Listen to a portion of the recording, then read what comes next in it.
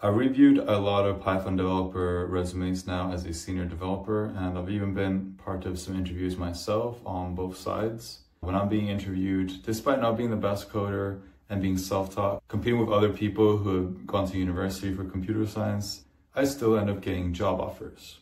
Because I was a $1 million selling real estate agent before, this has taught me to sell myself in a unique way. And in this video, I'm going to share with you my secrets on how to sell yourself as a software developer so you can stand out and get job offers. So here's the thing, when you're applying for a job, there are just always going to be so many other people who are better at coding than you are.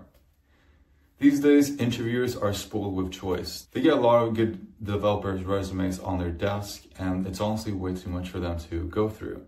Their jobs are kind of boring, like they have to look at resumes and figure out who's the best candidate. There's a lot of reading. So one of the gatekeepers between you and your job is this bored person. So you need to excite them. If the recruiters have a bunch of near equal options, the decision to choose which one will be an emotional one. So it's up to you to evoke that emotion inside of them. Here's some tips on how you can evoke emotion in job interviews. And a lot of these things are just tiny things, but they really make all the difference. First of all, stand up straight in your interviews. And if you have a standing desk, set to standing mode, get a tiny tripod for your phone, put the phone up here so you're not having that disgusting angle from your laptop when you're doing a video meeting.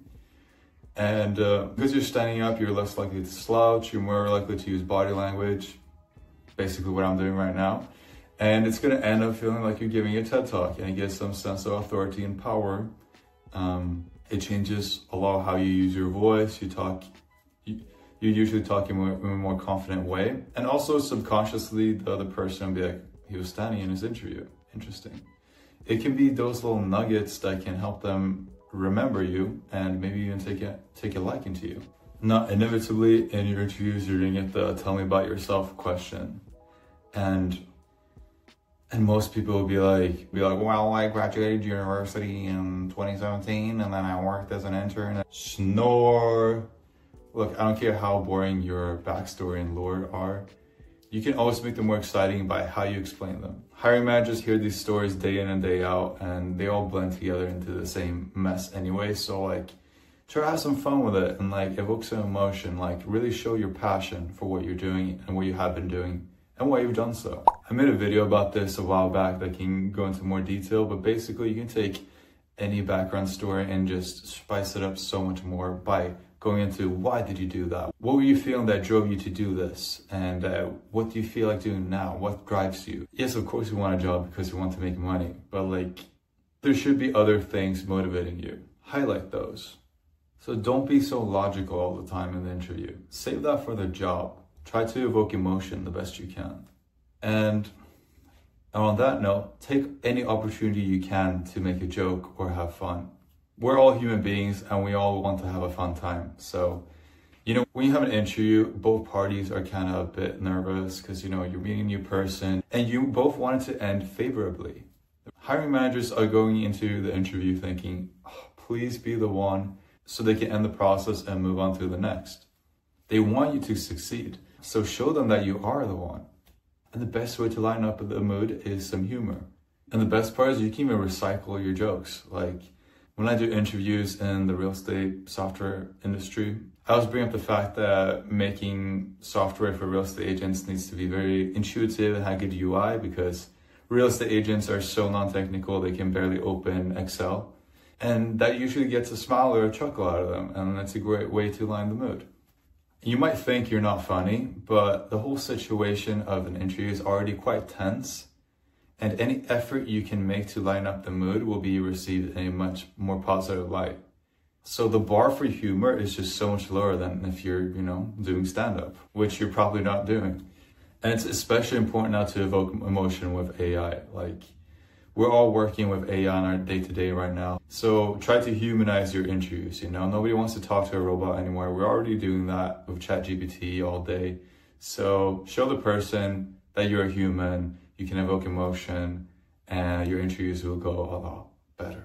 Next up, take control of your interviews.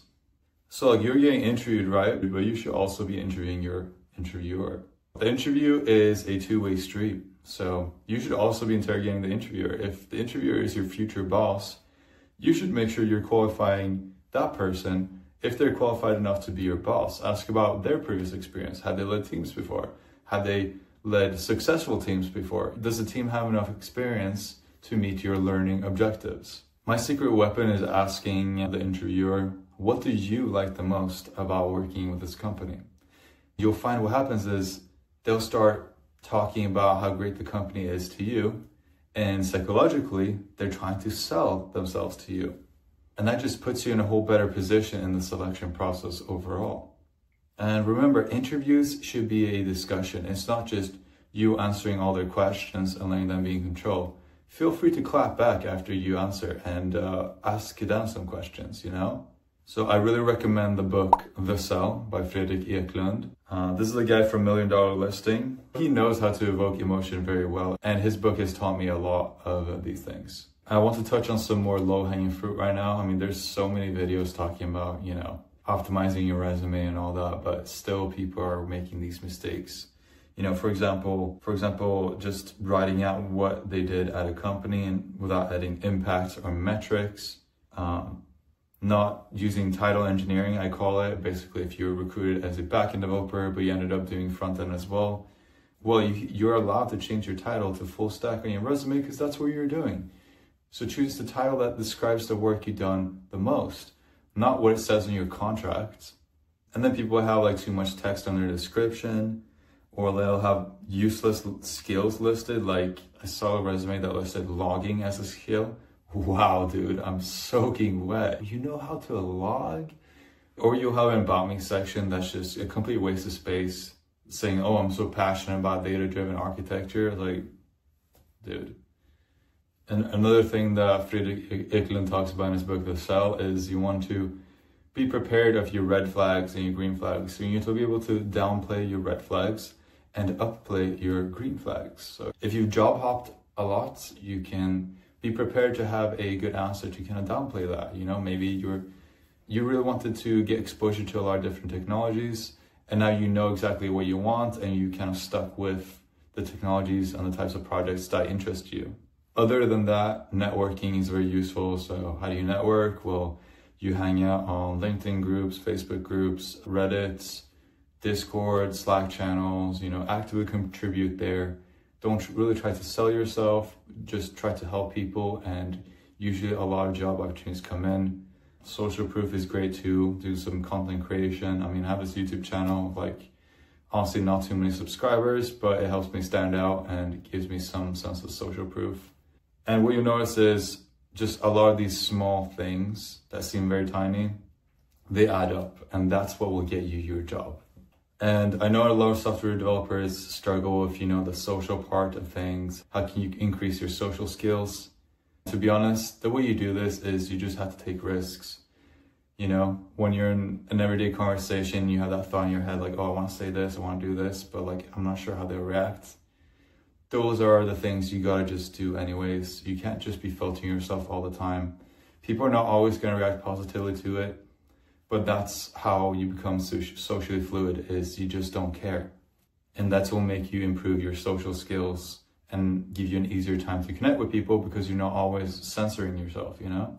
Anyway, that's it for this rambling. I hope it was very useful for you. Thank you so much for watching, and I'll see you later.